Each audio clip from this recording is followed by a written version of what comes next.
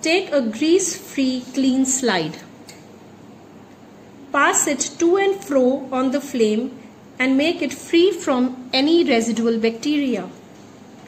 Mark with a marker beneath the slide and cover an area of about 1 centimeter approximately circle to specify the area of smear. Take a drop of normal slime on a glass slide with the help of wire loop. With a straight wire or loop, touch the bacterial colony and emulsify in a drop of water to make a smooth suspension. It is called smear.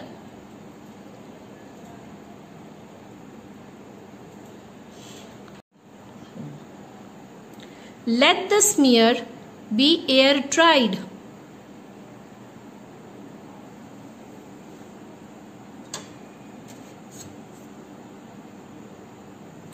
Don't heat the smear for drying purposes.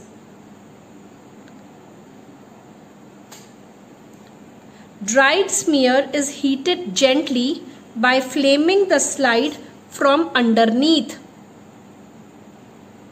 This is done to fix the smear.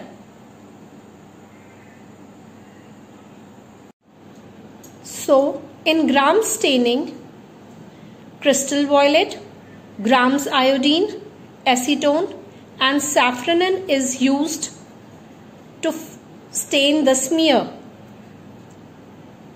Now the slide is kept on the slide rack and fixed smear is fully covered with crystal violet solution, which is the primary stain, and stain it for 1 minute.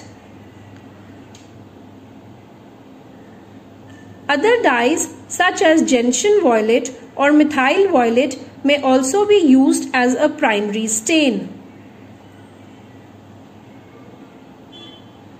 Now pour grams iodine over the smear for 1 minute.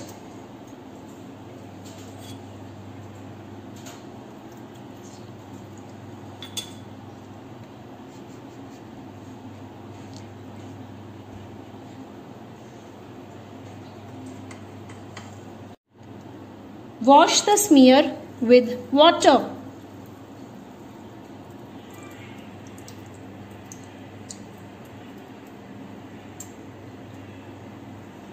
Decolorize the smear with acetone for 10 to 30 seconds. Immediately wash with water to remove the decolorizer. Cover the smear with dye safranin, which is a counter stain, for 1 to 2 minutes. Dilute carbon fustian or neutral red may also be used as a counter stain. Wash the smear after 1 minute with water and then the smear is blot dried with a tissue paper.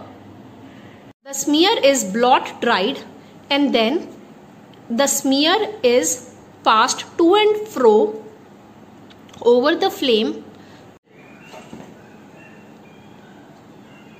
Now the slide is ready to be examined under the oil immersion field.